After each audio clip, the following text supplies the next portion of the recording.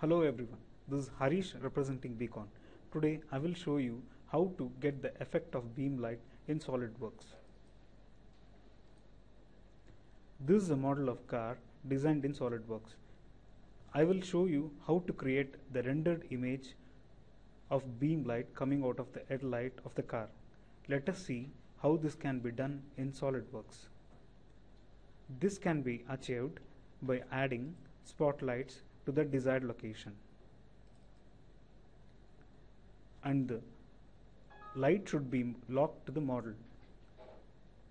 Under PhotoWorks properties, the option of fog light should be checked in with the desired values. The same has been repeated to both the locations. Under PhotoWorks properties,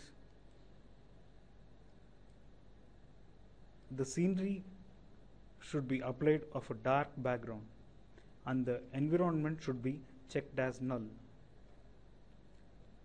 Now let us see how the effect of the beam light is being rendered.